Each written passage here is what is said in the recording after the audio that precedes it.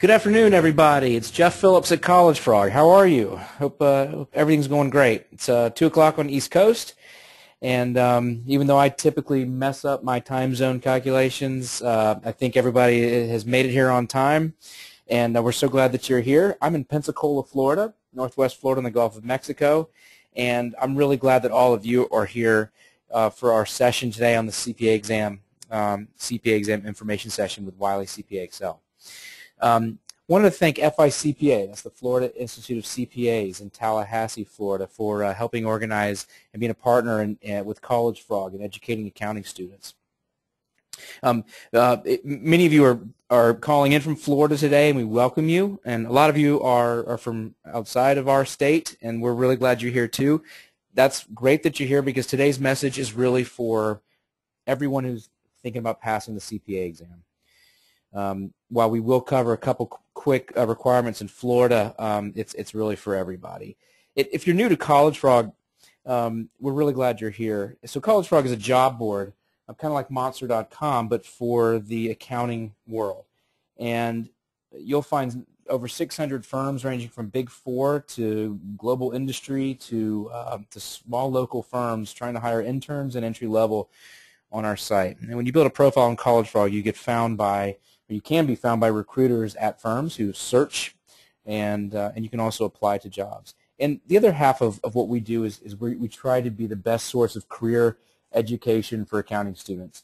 And to that end, we're always available for feedback, and we love to hear what topics you'd be interested in. In fact, you could give me that feedback during the information session today. Today we're going to talk about the CPA exam, something that is near and dear to all of your hearts, I'm sure. How to get started, how to prepare, and you know how it goes. The sooner you pass, the more eligible for jobs you're going to be. Or if you already have a job, the sooner you're going to be unbillable, and that's golden. The exam, if you haven't started the process, it takes a while. It's quite an investment, and choosing how you approach the test is totally critical to success or failure. And so you're in for a treat today. At the end of the call, we're going to have Q&A. You've got a question panel on your GoToWebinar panel there. And so I hope that you'll type in your Q&A there. It's very important because we want Mike and Angie to also be able to answer your questions. Please interact and ask us questions. Use that Q&A panel to suggest other webinars that you think would be beneficial to you. We're here to listen, and we will bring in the experts that you need to get off to a great career start. So that's it. I do want to do one thing. If you're on the call, you'll know what I'm going to ask you. I'd like you to use that question-answer panel to tell us what school you currently attend, or if you're a graduate, tell me where you graduated from. So just type it in that panel and go ahead and press enter, and then I'll see it. We'll make sure that it all works.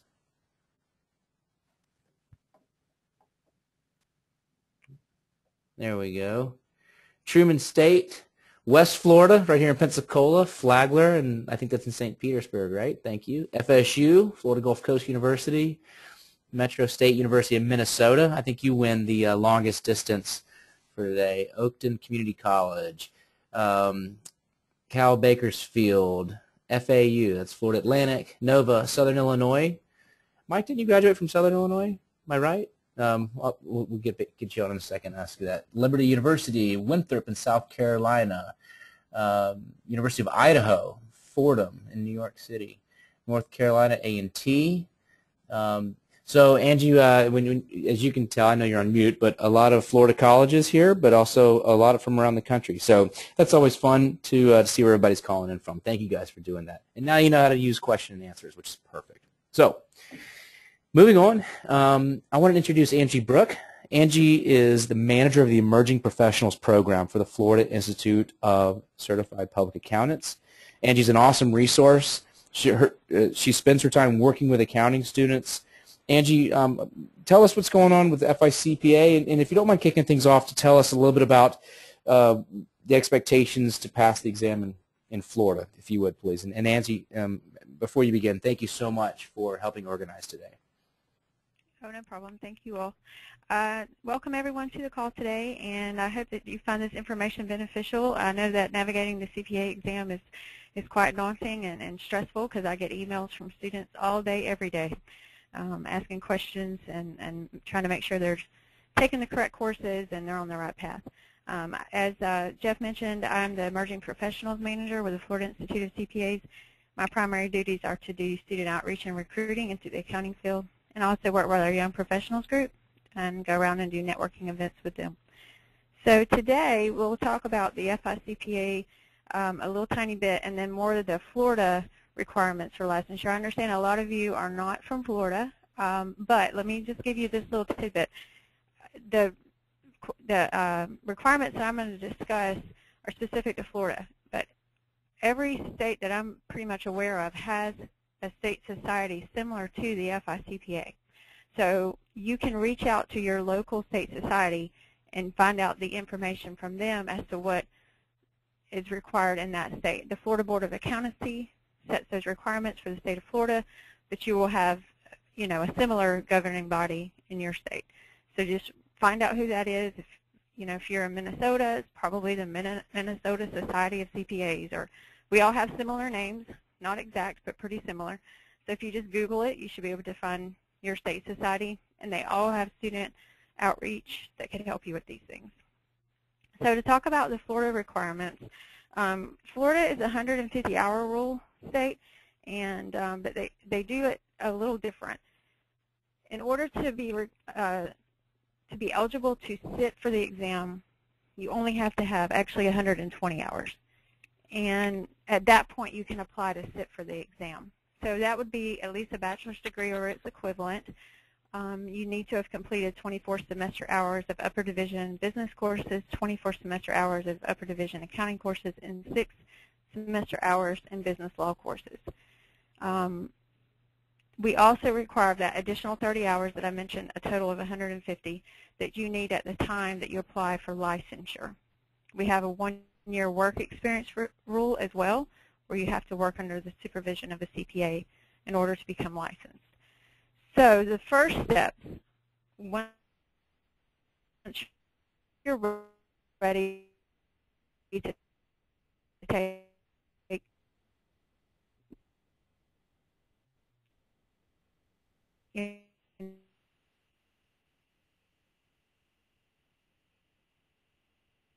to apply to take the exam, you submit your application. I get from students very consistently is they send me their transcripts and they say, Angie, will you please look at this? I don't know if this counts or that counts or whatever. Unfortunately, in the state of Florida, no one besides the Florida Board of Accountancy has the authority to say, yes, that counts or no, it doesn't. Now, on the other side of that, most accounting department chairs have the information, and they are active with the Florida Board of Accountancy, in most cases who sit on the board, so they know what their requirements are. So your first line should be to your university. If you email me, I'm not going to be able to tell you whether that would work or not, and the Florida Board of Accountancy, unfortunately, will not tell you either until you actually apply. So when you submit your application, even if you don't have all of the upper division level or whatnot that you still need, they will, if you include those course descriptions in your application, they will tell you whether they will meet the requirement or not, so that you're not taking classes blindly. And I've been talking with them for a while about, I feel that it's kind of a challenge for you guys out there to try to select your courses when you're not even sure if they're going to count or not.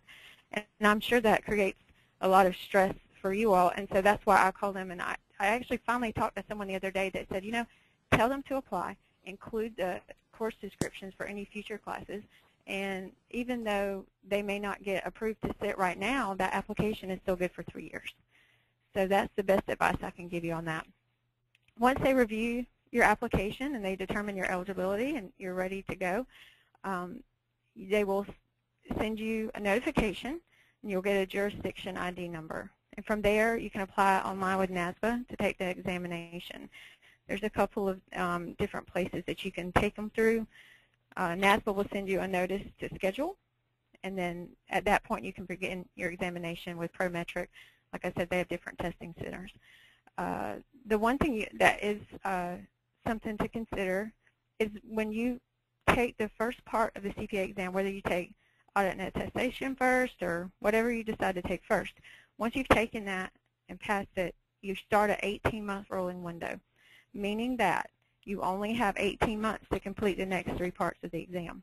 So make sure when you decide you want to apply and schedule to sit, that you're scheduling it where you can get all 4 parts done within 18 months of passing the first part. Okay, so once you take all 4 parts of the exam, now you can apply for licensure. This is where that additional 30 hours comes into play. In order to obtain licensure in the state of Florida, you have to have the 150 hours and you have to have the 1-year work requirement. If you have all of those, you can go ahead and you can apply for licensure. There's a fee for that. Of course, you know, unfortunately there's fees for all these little steps I'm mentioning, but once you apply for that original licensure application, it's a $50 non-refundable fee. You should be able to get licensure. You have, from the time of passing all 4 parts of the exam, you have 3 years that is good before your time runs out to submit for licensure. So that's pretty much how it works in the state of Florida. I do get a lot of international students that email me. I get a lot of students that email me that live in other states who want to come to the state of Florida and, you know, want to have a CPA license here. So if you're considering doing that, Jeff can provide you my email address, and I can kind of talk to you specifically about how it works of getting licensure in the state of Florida, being that you tested in another state. So if anyone is in that scenario, I just talked to a student last week who's in Illinois who wants to move to Florida. So it's not an uncommon thing. We do have really great weather here for the most part. So a lot of students want to come here. So that's pretty much the gamut of it. And I know it's very overwhelming in a lot of ways, but you have your state society there to help you along the way. And again, for my Florida folks who are out there, I will do my best to help you down that path. Angie, thank you. We really appreciate it, and I'll be happy to send out your contact information. Anybody that wants to message me through the question panel, I can send that to you. And like Angie said, if you're not in Florida, there are resources to support you through this process, and extremely helpful resources. So, Angie, thank you. Yeah, and if I could just mention quickly, if you go on the AICPA's website, aicpa.org, they have a couple different places on there that you can look at. CPA exam information on This Way to CPA is one of those, and that is a nationally based website. So that would be a good resource for you all, and anyone that's in the state of Florida. If you want to go to ficpa.org, that we have a section called Future CPAs under Students, and we have exam and licensure information there. And I have it all spelled out much longer than what I just said to you all, with all the fees and all the different testing sites. So you can use that as a resource. Awesome.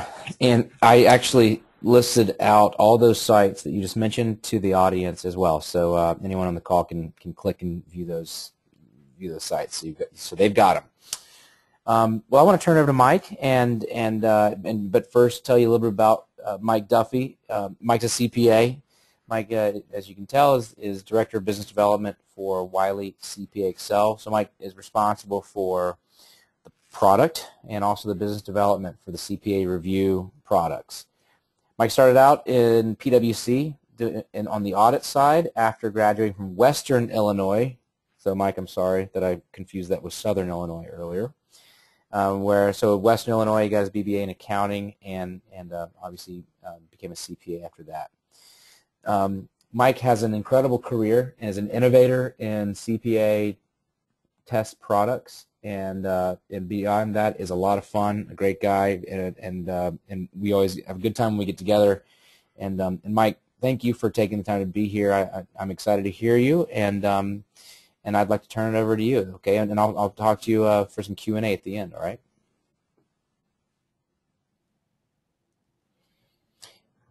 Mike, you may be on mute.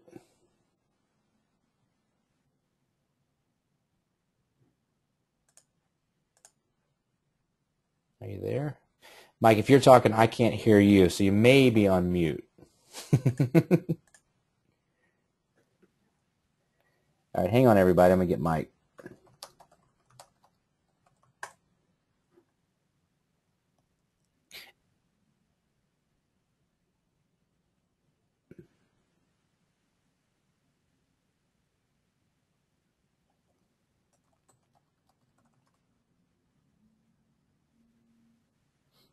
Angie, while I'm waiting on Mike, can you hear me okay? Yes, I can hear you fine. All right, so hang tight, everybody. Let's get Mike back up on audio, and then we'll get going.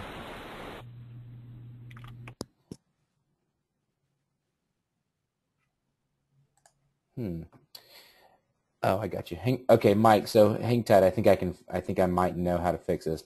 Hold on, everybody. This is one of the joys of live webinars is we have a little technical difficulties, but I bet we can figure this out.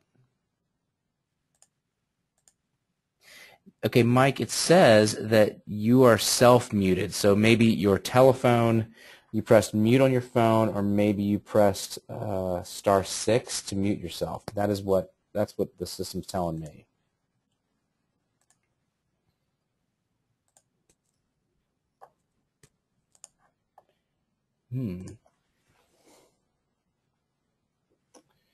Let's see. So, Mike, I can read your text. So, Mike, are you saying that you've tried unmuting your phone or muting it and unmuting it, and it's not? You're still not, because I'm not hearing you at all. Jeff, can you hear me now? I got you. What was it, Mike? What happened? I don't know. I'm not sure what happened. Can the rest of the crew hear me? Yeah. Everybody should be able to hear you if I hear you, and you sound great. So, that's nothing near the time we were about to present to. I think we had 600 students across the country, and your computer literally died 20 seconds before you were supposed to go on. Exactly. It's even funnier when I'm getting on going, hey, everybody, it's great to talk to you. And then Jeff's like, Mike, are you there? I'm like, all righty. It takes a little wind out of your sails. All right. So, Mike, I hear you. You sound great. Take it away, man. Okay. Well, I was thanking Angie for clarification and really pointing out to students that, that difference between passing the CPA exam and licensure. In other words, do what you need to do to pass the exam, and then you can always get the license part next. And if, by the way, your education and process works where you can get it all done in one swoop, so to speak, where you get your 150 and you're all done and you sit for the exam, that's great as well. But I know over time, and I've always seen students get confused on that, saying, well, I don't really plan on being a licensed CPA. And I tell them, I don't care if you're going into public accounting, if you're going into industry, it's more important to have a CPA there. It's mandatory in public accounting to have it. But trust me, as a former controller, I would only hire people who were CPAs, who at least passed the CPA exam. Not necessarily licensed to sign audit opinions, but had passed the CPA exam. So I encourage you all to move quickly and pursue that first and foremost. Now, when I speak to groups like this, one of my first thoughts is, you're right, I talk about technology. I developed first software for the CPA exam in 1989. And if I'm not mistaken, most of you perhaps weren't even born. And you may not even realize, I described to people my first software product, and it was on 5.5-inch floppy disks. And so and it took 24 of those. And I asked a student recently, I said, guess how much data was on one of those big floppies? And they said something like, I don't know, 50 megabytes? And I said 286K. That was it. So over time, I've seen quite an evolution in technology and the continued use of the internet. So it's really kind of exciting to continue to bring innovation and technology into the world of exam prep to basically make your lives a whole lot easier and make sure you get through these tests first time out. So with that, there we go. This is working. So what I'd like to talk about, and I'll move through some of these quickly and others will take a little more time, but obviously should you take the exam, I think I'm done with that one. Yes, you should. We're going to talk a little bit about a plan. Exam sequence, there are certain opinions I have on what part of the exam you should take first, talk a little bit about test-taking strategies, some suggested study approaches. Your exam site strategies, that's a whole other element that's been added in over time, where once upon a time we used to take the test twice a year, and we'd walk into major centers and sit down with 1,000 or more other candidates with a handwritten paper and proctors making circles around you. And so the Prometric testing environment has changed that game quite dramatically. And so we'll discuss that as well. And when I talk about should I take the CPA exam, when I passed the exam, I received a call from my brother, and he said, "Hey, Mike, you passed the exam, congratulations." And he hadn't even opened the envelope, and he just said, "Well, it was a real small envelope, so I thought you passed." And he opened it up, and I passed. And it was the greatest feeling in the world. And I got home, and he had a giant garbage can in the living room called CPA exam garbage can. All my books, everything was dumped in there. And I tell you what, it was the day that you felt brighter, you were worth more money, and you were done with this thing once and for all. So when you sit and pass this thing, number one, the financial rewards throughout your life are there for you. It is instant credibility from someone like myself, as I was a corporate controller as well. I looked at any person applying to work within my department, and I wanted to know they were a CPA because it told me something about them. It said they're willing to put in effort, work hard, and they have a minimal competency level. So that's a key thing as well. And I just described here job requirements, public, you have to have it, versus corporate. But in corporate, if you don't have it, you're just not going to go anywhere. So it's a real important thing to get under your belt. So we'll talk a little bit about your plan. And when I talk about a plan, I make a very simple statement, and this applies to everything in your world, personal, professional, financial. If you don't have a plan, you're going to fail. It's really kind of that simple. And when I look at planning, this is something I found some 30 years ago, and it was from Harvard. They studied all the students that were graduating from that class, and 3% had written goals. And 20 years down the road, that 3% of the graduating class at Harvard was worth more in financial terms the remaining 97% of the graduating class. And it really is something simple. If you just simply write down your goal and follow that goal, the odds are you're going to get close to the goal or get the goal or even achieve beyond the goal. So first and foremost, you need to have a plan. Now, I'm going to dovetail this just briefly into my world. I started implementing exam planner type technology back in the early 90s, and that's what you see here on the screen is kind of a shot of the software where I think it's so critically important that I kind of integrated that into the program that I developed. And just to give you, this isn't really so much to promote how we do things, but just to show you the conceptual part of it. I really sat and said, a lot of students haven't had time management. We go from grammar school to high school and ultimately into college.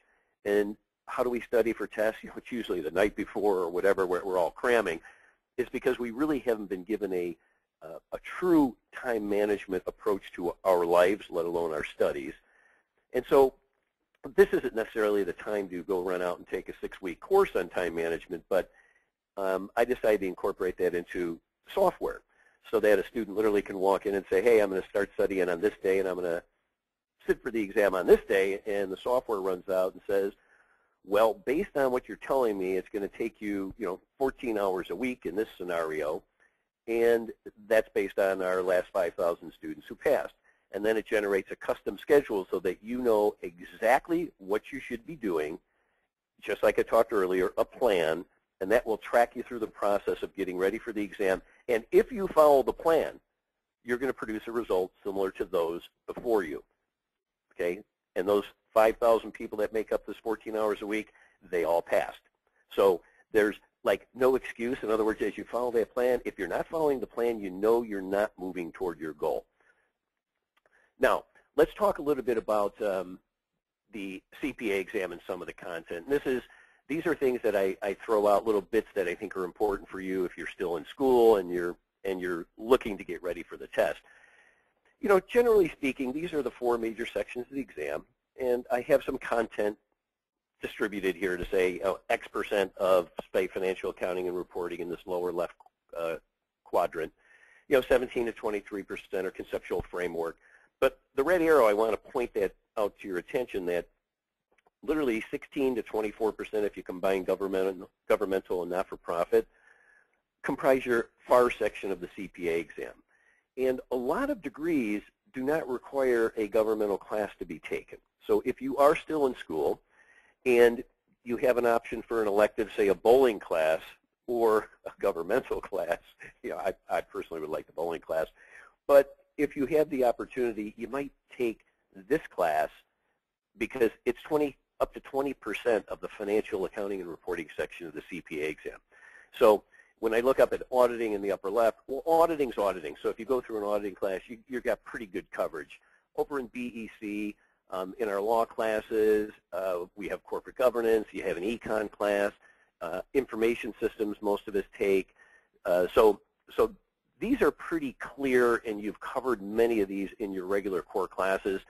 And if you haven't, we teach you those topics like strategic planning or operations management.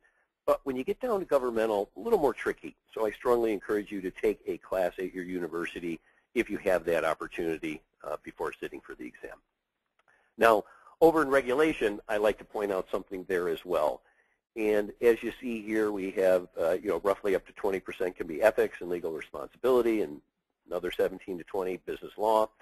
But then the remaining 60% of regulation is tax-driven. And you can see the first category says, federal tax process up to 15%. And what I want to get down to is the bottom. Some of us will take individual taxation classes but aren't required to take any additional tax classes. And once again, I point out to you down below here, the very last one being federal taxation, 18 to 24%. So if I can encourage you to once again look at your curriculum, I would say make sure you take both individual and entities, as they may call it, or corporate taxation, up to 24% of your regulation score. So those are two things from a standpoint of curriculum that I kind of want to quickly point out to you. The other thing I'm going to talk about, some of these things Angie addressed. So 75 is a pass, 74 is a fail. Unfortunately, in the old days, they never showed you a score between 69 and 74. They do now. So literally a student can pass or fail with a 74, one question. So it's quite devastating. But in the event you ever experience that, realize that if you immediately go back within 6 months and take that section, you have a good chance of increasing your score by 15% minimally anyhow. So you will knock it off the next time.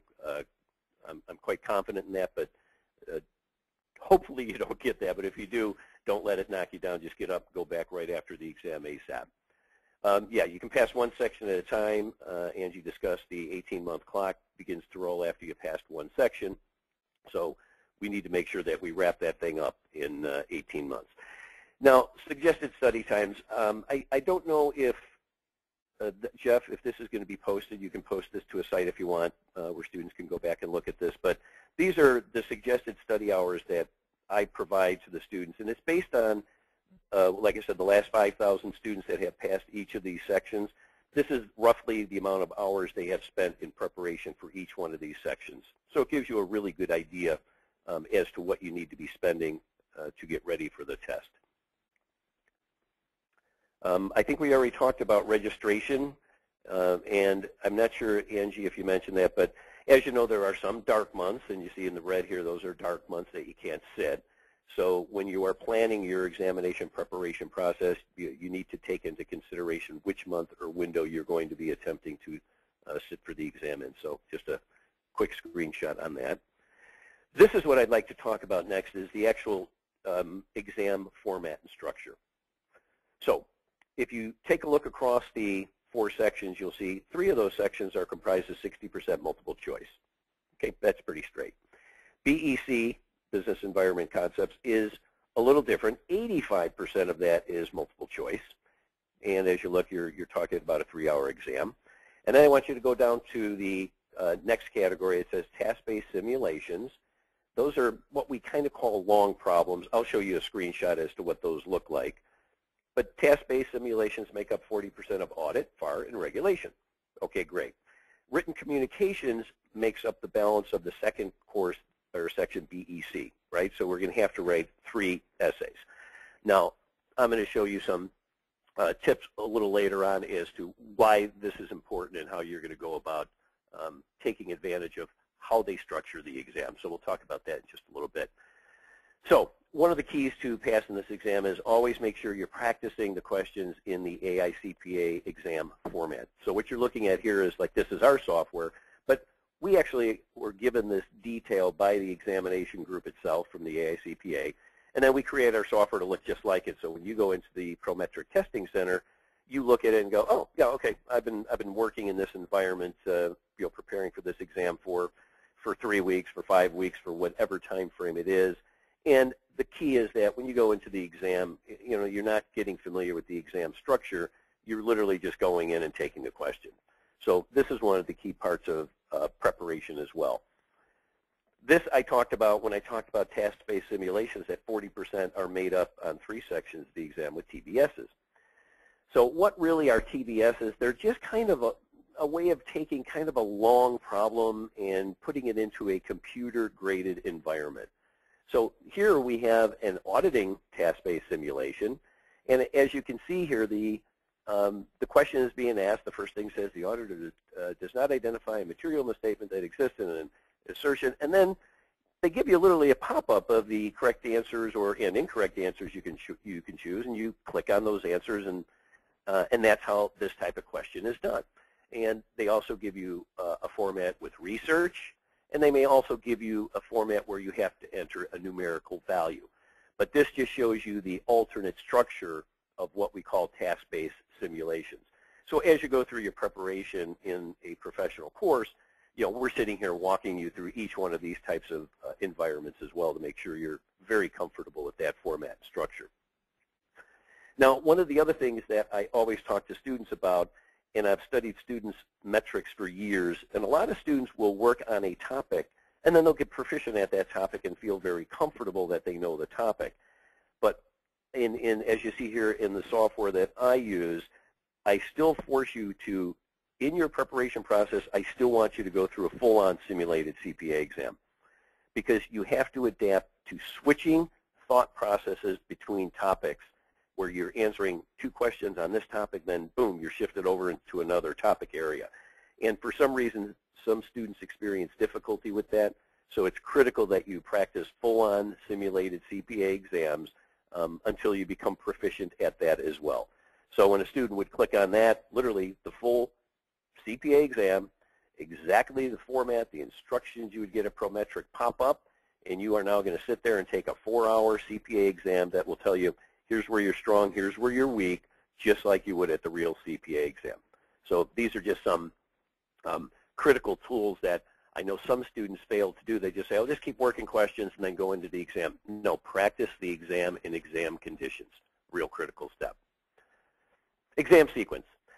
A lot of people will tell you, take the part that's the most difficult for you, or take theory or financial and accounting and reporting first, or take auditing, that's easier.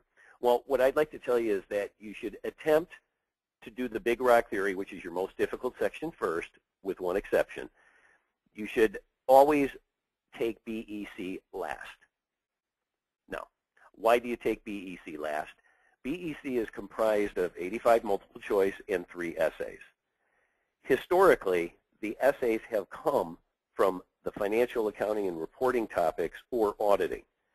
So a lot of students will open up the BEC section, they'll start working on the essays, and they'll get into a freeze because it's talking about pension accounting or something of that, and they say, well, wow, I haven't even studied financial yet. And really what they're trying to do is grade your writing and communications, but you literally are frozen because you don't even know some of the basics of that topic that, yeah, you're familiar with it, but to write a fluid essay, you don't feel comfortable. So I encourage people to put BEC last because it also has the highest pass rate. So that's not something that's going to cause a problem for you at the end of your preparation process.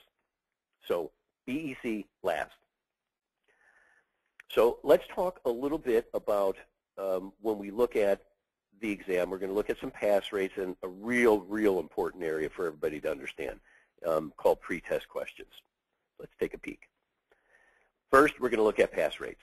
Now, here's the good news. If you look at the cumulative there for 2013, we're looking at almost 50% per section. They just released the January or the first quarter of this year's stats as well, and they're commensurate to this type of cumulative pass rate. Okay, so we're sitting and hovering at around 50%.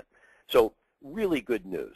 So it's something when you looked at the exam 20 years ago, 15 years ago, there were pass rates down in the 20 percentiles on a given section.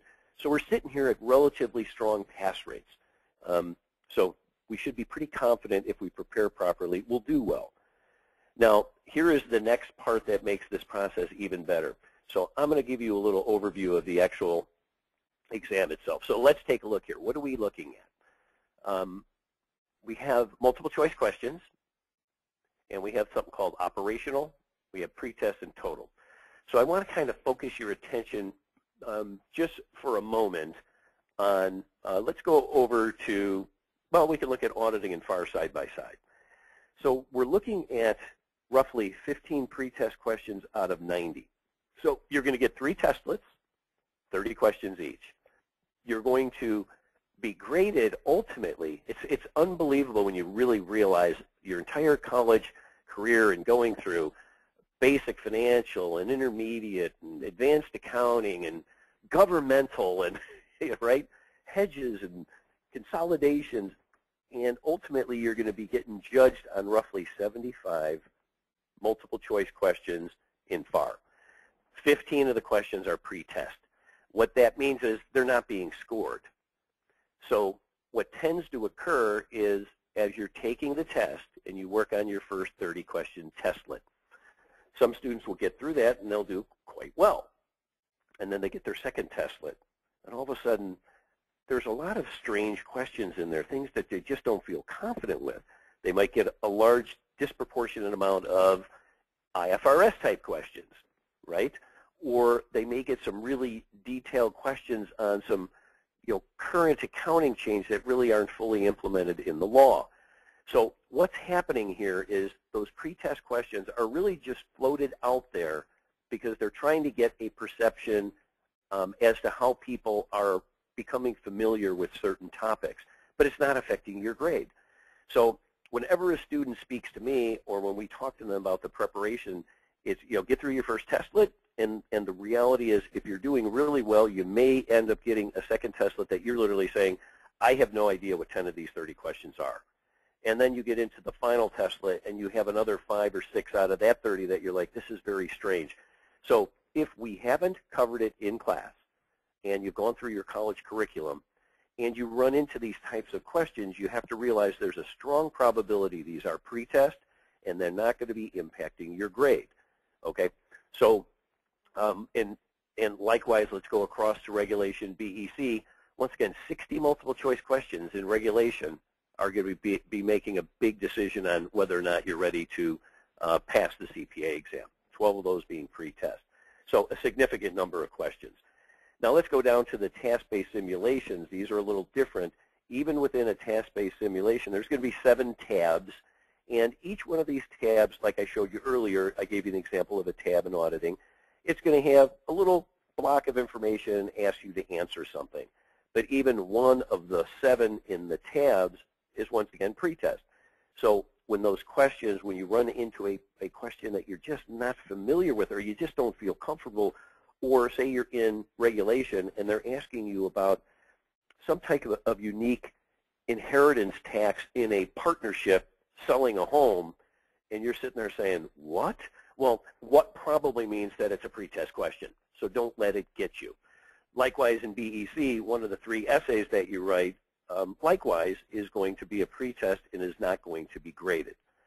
So these are just really important pieces of information as a candidate sitting for the exam that you know the examiner's throwing this at you, and you can't panic with it. You just have to relax and say, pretest, I'll make a guess, and I'll move on to the next question. So that's a real critical thing I want you to be aware of.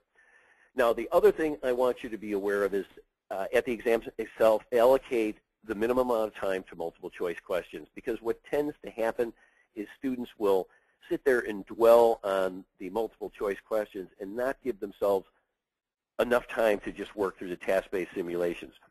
Are the task-based simulations more difficult? Not necessarily, but they're in such a unique, different format that sometimes it just takes you a little more time to kind of push through the question. So when you look at a multiple choice question, you read the call of the question, which is the last sentence, you make your best decision possible at that point in time.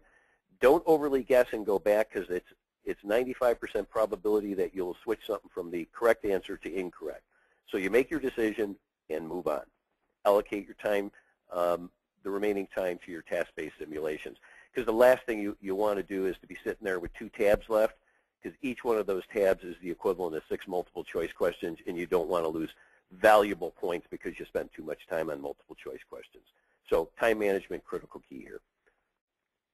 Okay, quickly, we're going to go into the Prometric Center here real fast. And why I want to show you a couple of these pictures is it's a whole different world. You know, it's a very secure site. So you walk in, you meet somebody at a counter, and here's what you have to have. You're going to have 2 types of ID. You're going to, and that will be things such as driver's license, credit cards, student IDs, passports. So it's important that you have proper identification and it matches up precisely with your registration for the exam. They'll give you a locker assignment. You're going to have a biometric check-in, photo ID, and a fingerprint, and that's going to happen multiple times.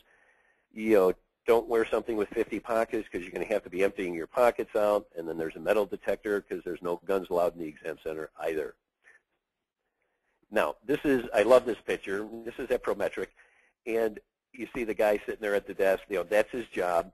So he's going to make you empty your pockets out and pull them inside out, okay? So they're real dead serious about all these things. So this is what you can plan on experiencing when you go. And every time you walk in and out of that exam room, you'll have to go through finger identification scans again and be checked. So real important that you're aware of this. So maybe you're wearing sweatpants, something nice and comfortable without lots of pockets. There are no paper or pencils. They have come up with things called note boards. So these are kind of new technology. So once you've written enough on your note board and you need a new one, you can walk out and they can exchange your note board and you can get another one. Time allocated to the exam. There's an exam plus 30 minutes, which gives you an instruction and a survey, which has to be completed, but doesn't count toward your, say, 4-hour examination either. So you just have to be aware that your total exam time is 4-minute allocation for surveys. So, I'm a little winded here, and let me kind of do a little bit of a wrap-up. So when I talk to students about their exam prep, first it's follow a plan, which we spoke about earlier. It's work all questions in the exam format and work them multiple times. Take full practice exams. Why that's important is, and the product you use, a lot of times a product will just say, hey, you scored a roughly a 75% or a 76%. That's not good enough for me. I want to make sure when you take a simulated exam that you get information fed back to you that tells you, okay, you had a 75, but in this area of consolidations, you had a score of 58. So if that's the case, you need to look at that weak area and work on the weak areas, because that's the things that will cause you to fail. Not the things you're doing well at, it's the weak areas. Sounds obvious, but a lot of students will tend to study things they're comfortable with versus working on areas that they're weakest in. So that is one of the other final keys that I'd like to mention. So some final thoughts. Pass rates, what do we talk about? They're almost at 50% a section, so you can do really well. The classes you've taken in college, once again, this is not a whole lot of material that's created out of the sky. It's classes that you've had. Yes, there is certain material that is new. There's other areas that have been added to the exam that you may not have had extensive classes in. But once again, we are going to provide that type of preparation for you that will guide you through those types of topics as well. So with that approach, I am extremely confident that the students will do well as long as they make sure that they take the professional step to prepare properly, and that material is designed to make sure they're helping you identify your weak areas that you need to make sure you focus on so you do pass. So that, I think, is a very quick overview into some exam strategies and thoughts that I have surrounding the exam. So I think at this point I will stop and take a breath because I think we're moving in close on the end of the time parameters that we were supposed to. Mike, grab a Gatorade, okay? Okay. Well. Awesome. This is great, Mike. Thanks. And we have a couple questions. Almost all are focused on the exam, but the first one was for Angie. And Angie, I know you answered this question directly for the student that asked it, but let's let Mike catch your breath. I'm going to ask you this question, and Angie, take your phone off mute. I'm going to read you this question. If a student qualifies to take the exam in one state and takes and passes all 4 parts in that state, will the exam portion generally transfer to another state? Yes. Easy enough, right? Yeah. The only just in order for the licensure part, you'll need the additional hours, the additional 30 hours to apply for licensure and the 1-year work requirement. Got it. And I imagine that licensure aspect is different in every state, or not? Probably. I'm guessing so too. You know, that's a good question. There's a lot of similarities with 1-year work experience and whatnot, and then there's the mobility law, which once you do become a CPA, some states have reciprocal agreements, where you can transfer licenses around. So that just requires a student in particular to just pay attention closely with where they ultimately want to practice in. Beautiful. So just a little guidance there. Well, like you, Mike, I mean, you're a CPA from Illinois, but you've been in California now for a while, and not necessarily practicing, but it's not like you had to take the CPA exam over again when you relocated to California. Oh my gosh, no. No. None of us want to ever take the exam over again. I mean, you burned all your books in the trash we'd be can afraid of. that we'd fail. Yeah.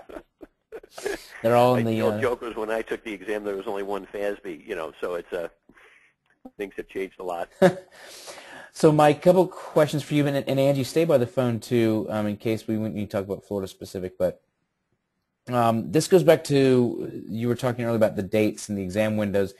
Are the exam windows the same in all states? In other words, are these dates the same? Example from January to February 2015, exam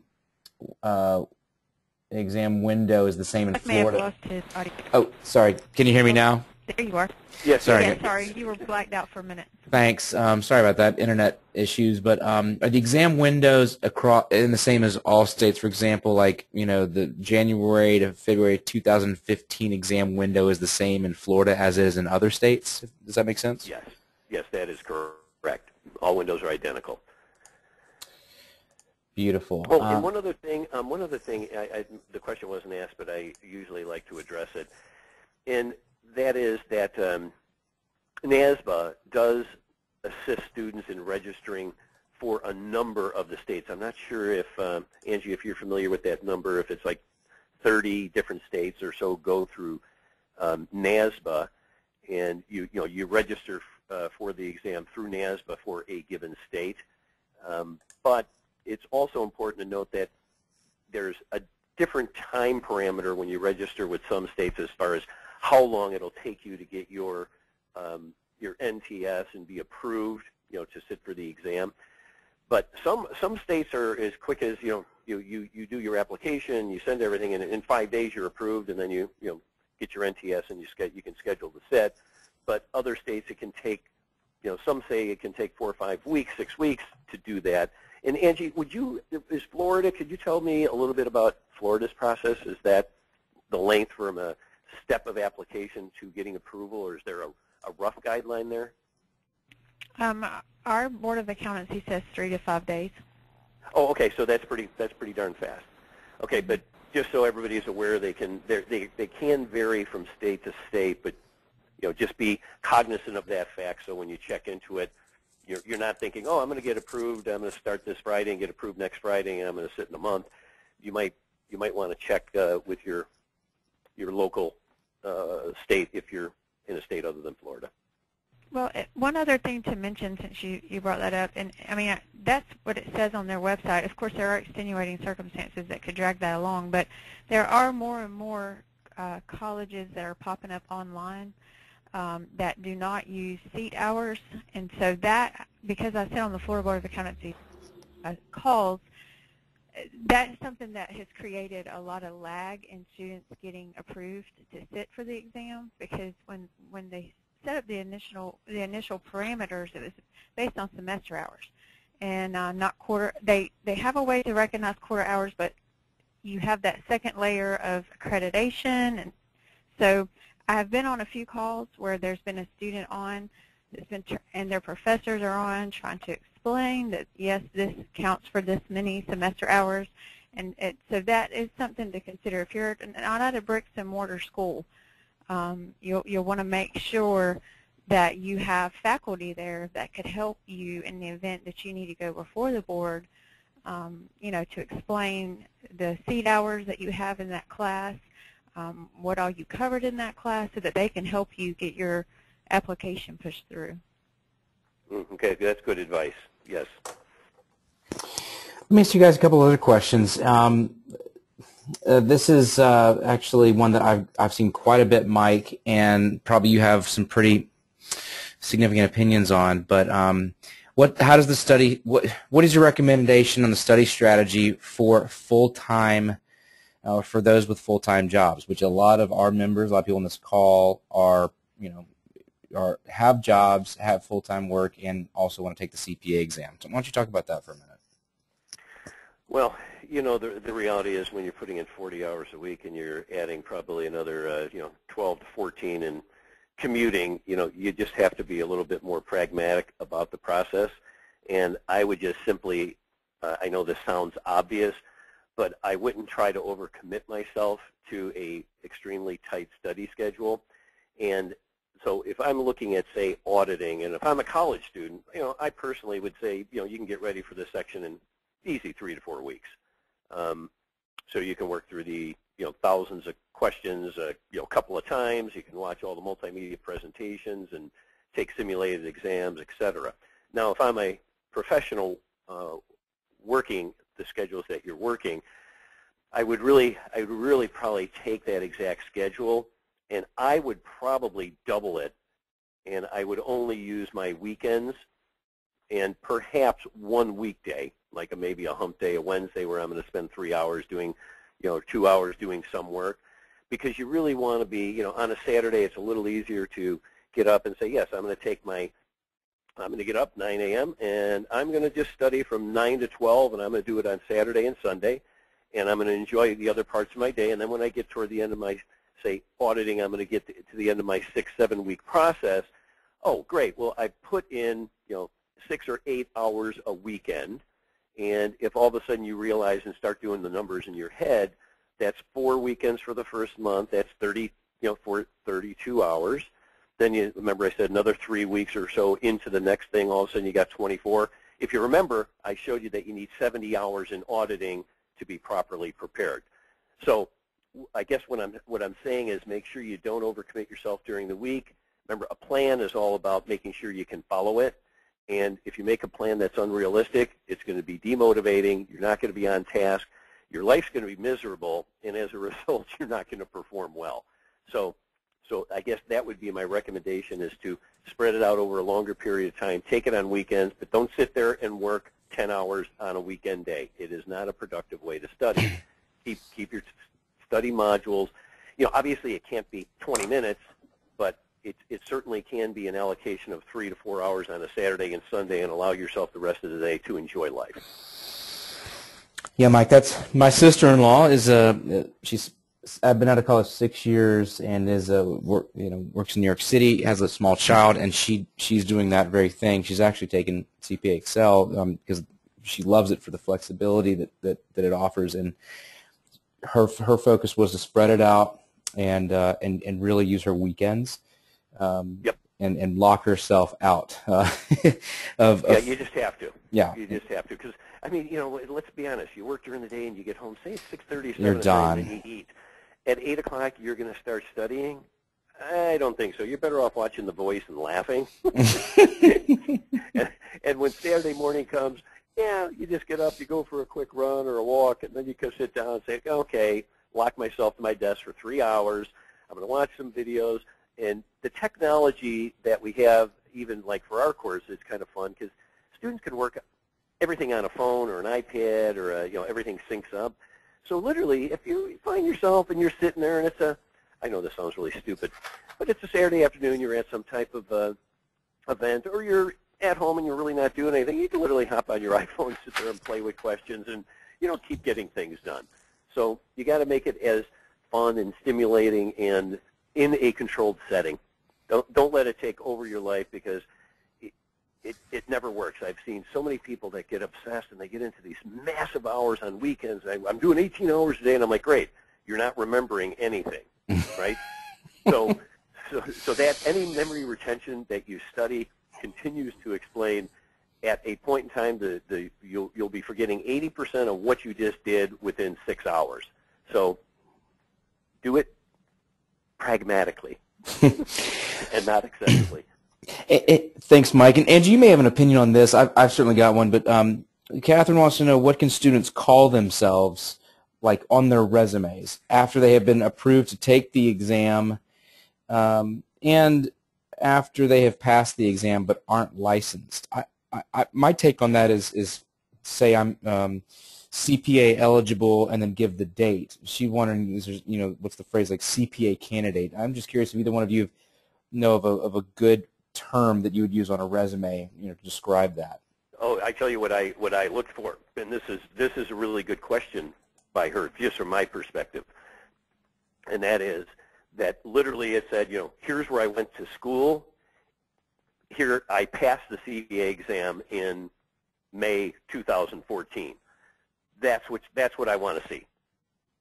So that's just coming from me as a person who was once upon a time, I worked Price Waterhouse and then I was a controller, and that's what I'd like to see is I want to see that you pass the exam. So if you have passed that exam, make sure that's literally right, either education, I went to Western Illinois University, and a continued line right there says pass the CPA exam May 2014. I'm like, great, everything I need to know is right there about your education. That's just my comment. As far as eligibility, I ask Angie if she has any thoughts on that.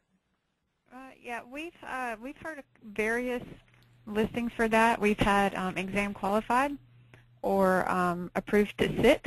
I actually have students that come up to me at networking events and they already have little cards made and everything, and that they'll have various things. But I know some of the beta alpha size, around the state of Florida, they denote on the name tags of certain students whether they're exam qualified or not. For us as an organization, we list our students under exam qualified, so that way we know kind of where they are in the process. And I believe most firms will be able to understand exactly what that means. I mean, it's pretty cut and dry, and it would help. It would probably help them because they know that they don't have to. Some firms will support you to get your CPA all the way, and other ones they want you, like what Mike said, they want to know you've already passed. So it does kind of help them delineate. And if you tell them you're exam qualified, then they know everything they need to know. Or there you candidate. Go. And they know, by the way, if you're at a social networking and someone has that, I guess my reaction would be, okay, clearly they have the hours. This is somebody that is coming out, that could be somebody that we'd really like to interview. And I guess I'd like that. What did you say, exam qualified? What was the? Exam qualified. Mm-hmm. Okay. Or approved to sit. I've seen various things. We call them exam qualified at the. Yeah, I like exam qualified. Mm-hmm. I mean, to me, if I looked down and said exam qualified, I'd be like, oh, okay, so this person could be coming out soon. Wow, I really like this person. I'm going to put a notation here. We'll follow up. Maybe this is someone we want to get in for another interview or something. So. Yeah, I've also seen approved to sit for the CPA exam. So. Like that. I've got two more questions I really wanted to ask, and I'll give you guys, just answer them relatively quickly, and because we're up against the hour, and then I want to close up with a couple of next steps. But Tabitha wants to know, if I wanted to sit for the CPA exam check my progress, but wanted to wait to take the exam until I reached my 150 hours, which may be at some date distant in the future. Will I have to reapply to take the exam? Hopefully that makes sense to you, Mike. Well, in the state of Florida, your application's good for 3 years. I can't speak to other states. Well, I bet that most states, have a reasonably similar rule. So hopefully that answers the question in a general sense. All right. The other one is, Mike, I'll give it to you. Is how often are the sections of the CPA exam updated? Do we run the risk of information, being outdated quickly after we graduate? Right.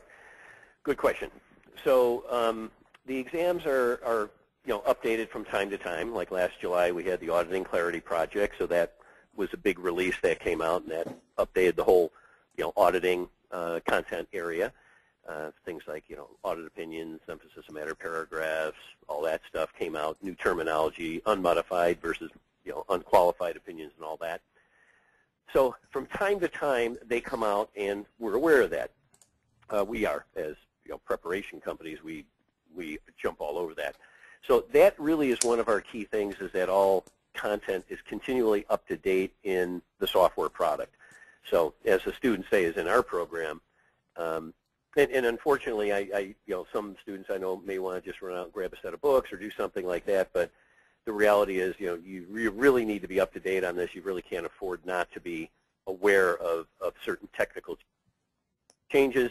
It can be literally every 6 months there's new releases and new content that's being pulled into the exam. If there's new tax law changes, say this December, that will be effective starting next July 1st.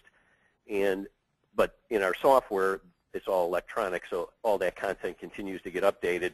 And even if you're studying for the exam, say for November for the regulation, the tax section, and you don't get it done, and then you're going into the next year, but new law is going to be covered, the software automatically updates that and removes anything that's obsolete or outdated and kind of says, hey, here's where you're at, and here's the new stuff you need to cover. So, that's part of our job, to make sure you're studying the most up-to-date content for your particular exam. I hope that helps. No, that helps. That's perfect. And Angie, any other thoughts on that, or are you good? No. No. Yep. Let's see. So Angie, I've got one question, but I'm going to assign it to you over the just to answer written, if you can, since we need to wrap up. But okay. Let's do this. Angie, FICPA is awesome. Thank you for putting together 2 great webinars this week. For everybody who's on the call, we'll definitely be sending out a recording to this. I usually get asked if we could send the slides out. Mike presented a lot of excellent information, really a tutorial of how to think about this exam. And so be looking for that. Also, and I think this is a really interesting offer, and CPAexcel, Mike was generous to offer this, but I'll send out an email. Look for an email from us tomorrow morning that I would give you a 2-week free trial on CPAexcel. You can kind of check out some of the tools that Mike has shown today. There's no commitments to that. It's just something you can play around with it, and I'll give you some contact information with him if you have any other follow-up questions. That being said, Mike, thanks so much for being here, for walking our audience through this. I always learn something out of each one of these webinars, and before I sign off, just wanted to say thanks, sir. I really appreciate you being here. Oh, hey, it's great. Always great to kind of join on and talk to students, and that's the fun part. You got it. Well, thanks, Angie. Thanks, Mike, and thank all of you for being here. We're going to sign off for now. I'll send out the recording, a link to the trial, some contacts over at CPAexcel. That being said, I hope everybody has an awesome, phenomenal rest of your week, and we'll talk soon. Bye now. Okay, great. Thank you. Guys. Bye. Okay, bye now.